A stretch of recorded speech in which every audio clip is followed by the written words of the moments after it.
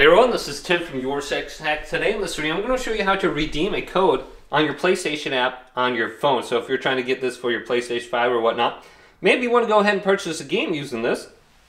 Going down to the PlayStation Store right here on the app. Now what we want to do is go up to the three little lines and select those. Under here there is an option for payment methods, redeem code, subscription management, or transaction history. Let's go to redeem code. And this is where you need to go to type in the code.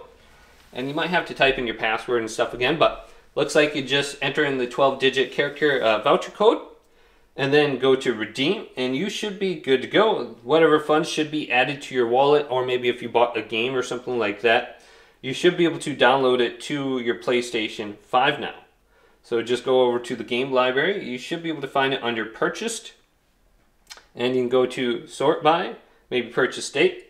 And it should just show up right here if it's not downloading already. But you should have funds in your wallet now. Hopefully this video did indeed help you out. If it did, leave it a big thumbs up and subscribe to my channel down below for more tech videos coming up next on YourSixTech.